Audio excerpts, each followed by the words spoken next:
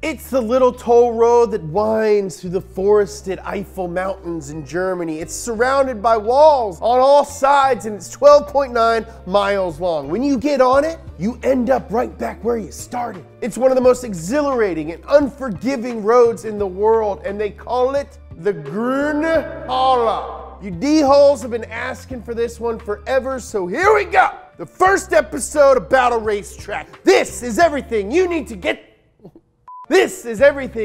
know to get up to speed on the Nürburgring.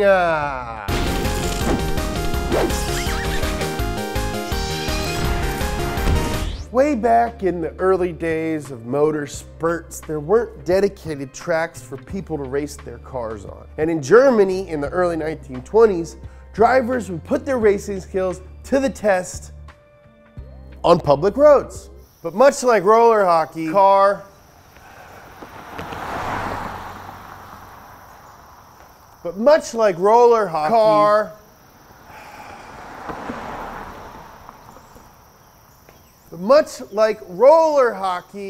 auto racing was found to be too dangerous for traditional public roads. Thanks to a little thing called the Treaty of Versailles. The reparations Germany had to pay for World War I were really steep. And when combined with the massive tariffs by foreign governments, the German economy was more like the no money. One government official by the name of Dr. Otto Cruz was like, "We got no safe place to race. We got no jobs, and I'm tired all the time." Then he had a Glühlampe moment. "We will build the..." It's a mailman. "We will build the longest motorsport racetrack in the world, and we'll make it an unemployment relief project, thus giving our economy a boost while also providing a place to showcase superfly German auto engineering, yeah?" Track development started in the fall of 1925 with Gustav Eichler as the lead architect. With the help of over 25,000 workers and 40 million Reichmarks, which is the equivalent to $146 million in today's folding money, they were able to complete the circuit by spring of 1927. When all was said and done, the Nürburgring was 17.6 miles long, comprised of 3 loops, and featured 174 turns with about 1,000 feet of elevation changes. There was the South Loop, aka Südschleife, which was about 4.8 miles long. Then there was the 14.2 mile North Loop, aka Nordschleife. And there was a little start-stop loop, also known as Zielscheife, which helped join the 2 major loops together. And the best part of the whole thing is that the track was also a toll road, which meant anyone could drive it. The Eiffel Race christened the track in June of 1927. 85,000 spectators gathered for the 2 days of racing, which featured 100 motorcycles on Saturday and 65 race cars on Sunday. Rudolf Caracciola won the first auto race and also became the first ringmeister, which, because I'm almost fluent in German, I can tell you means ringmaster. I'm also a bit of a ringmaster. Sparkly, luxurious, decadent. The first German Grand Prix was hosted about a month later, and drivers from all over Europe were blown away by the immense length and poo-your-pants challenges of the circuit. After only 3 GGPs on the full course, they decided to race just the North Loop and leave the South Loop to motorcycles and smaller races. The Great Depression effed up the early 30s, with the Grand Prix being canceled in both 31 and 33. But in 1934, the race was on and a legend was born. That year, race officials had put a cap on the car weight of 750 kilograms, but Mercedes didn't get the memo, so they showed up with the car weighing 751 kilograms. The crew scraped off the lead-based paint, revealing the silver aluminum body. The Mercedes W25 went on to win the race and was nicknamed the Silver Arrow. To this day, Mercedes still uses a silver motif on their livery.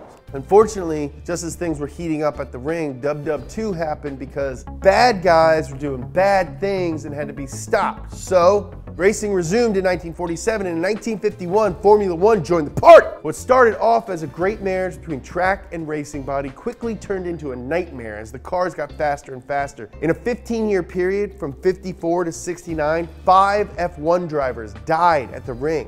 It also led to Sir Jackie Stewart naming it Green Hell after he won in the 1968 German Grand Prix. By the 70s, the F1 cars were just too freaking fast for the track. Between the steep elevation changes, jumps, bumps, blind corners, and almost complete lack of runoff areas, the circuit was a recipe for disaster. In 1971, F1 drivers refused to race there until the track was made safe. The bumps and jumps were smoothed out. The occasional corner was added to keep speeds down, and of course, some safety barriers were installed. Despite the changes, a fiery accident in 1976 almost killed F1 championship leader and legend Niki Lauda. After Niki's wreck, Formula One quit racing there altogether. After losing the Formula One series, the ring built a more traditional 2.8-mile Grand Prix circuit known as GP Strecke. It was way freaking safer and only featured 12 turns, which was quite the downgrade from the Nordschleifer's 73. The first race held on the new track was in 1984, and a young Brazilian by the name of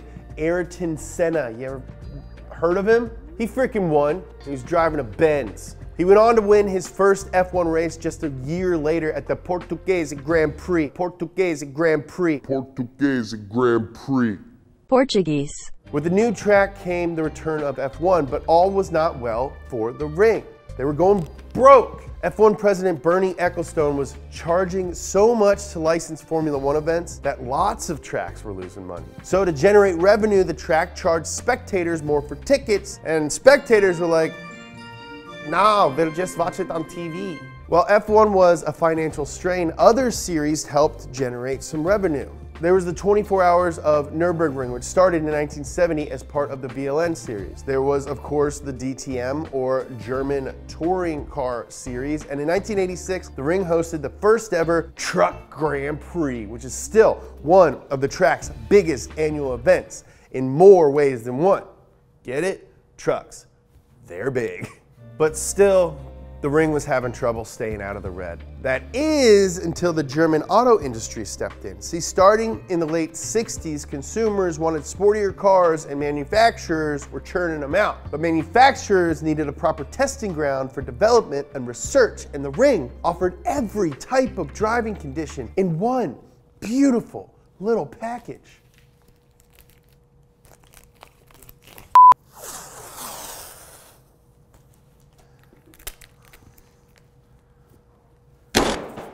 Up until the 80s, only a few manufacturers used the track as a test facility. The M Sport division of BMW started testing there in 1972, but for the most part, the track sat vacant. Not to be outdone by the ultimate driving machine, other German manufacturers built research facilities next to the track. And since cars break often when driven on the edge, parts manufacturers moved into the area to supply the engineers. That's how Nürburgring became one of the dopest car towns on the planet. By the start of the 90s, the track was packed with test mules. To help keep the track safe, management set aside 16 weeks of track time exclusively for industrial testing. By the mid-2000s, manufacturers, media, and consumers became obsessed with the ring. I'm obsessed with the ring. You might be too. Even traditional land yacht brands like Cadillac were testing and developing new sedans and coupes there. The 2009 Nissan GT-R's successful re-emergence was almost entirely predicted on its 7-minute, 28-second lap around the track, which at the time was faster than any other mass-produced vehicle ever. Since then, almost every new sporty car sold advertises its lap time around the ring. In fact, the 2020 Road and Track Performance Car of the Year was a Hyundai Veloster that was almost exclusively designed and honed at Nürburgring. With all these cars testing at the track, manufacturers needed drivers, and one of the most notable drivers is Sabine Schmitz, also known the Queen of the Ring. Sabine claims to have driven over 20,000 laps on Nordschleife, and it shows. She won the 24 Hours of Nürburgring in 96 and 97, as well as the VLN Championship in 98. It was a good 3 years for her, a very exciting time. Sabine, along with other high-performance drivers, actually offer taxi services for those willing to fork over some dough to experience the full-speed sweeping turns and crazy G-forces of Vauxhall, or the technically complex Bergwerk Corner, or the your pants, throw up in your shirt, piss in your shoes, jump at Flaffengarten 2. I just want to apologize to my German-speaking audience out there. I'm doing my best. No disrespect. But let's say you're more of a hands-on kind of person and you want to take your own car around a track. Well, luckily, that can be arranged. For $35, depending on the day and week, you can drive the Nordschleife as part of Touristenfahrten, which means public driving in German. Not only are you liable for damages to the track, there's also towing and ambulance fees and lost track time due to stoppage, which can be almost $2,000 an hour. Say you can't bring your car because it doesn't fit under the seat or in front of you or in the overhead bin. You can still enjoy Touristenfahrten by renting a track car. The cars come with roll cages, sticky little tires, and for a few euros more, you can even hire a navigator. Plus, you can buy expensive insurance packages that help you avoid even more expensive repairs when your rented Renault Clio goes flying off the track at Quiddelbacher Hoha. Trying. Another little bit of advice, if you want to drive the ring, you better do it sooner than later. Many racetracks are suffering financially, but due to its size, this track is especially hurting. In 2012, the track went bankrupt because they built a bunch of tourist attractions and then the tourist number really didn't increase. Then the engineering firm Capricorn Group bought the place for 173 million bones, but since they're all Capricorns, they couldn't make up their freaking minds, so Russian billionaire Viktor Kharitonin bought the majority ownership of the track in 2014. So, now you know a little bit more about the Nürburgring, and maybe, just maybe, if you're a good person and do good things, you will someday find yourself burning rubber in the Grüne Höhle. We have a second channel. It's called Donut Podcast. We are so stoked about this. It's my favorite thing to do. Our first podcast is called Past Gas, where me and the boys dig deep into the craziest stories and people in automotive history. Check it out at Donut Podcast or stream it anywhere you stream podcasts.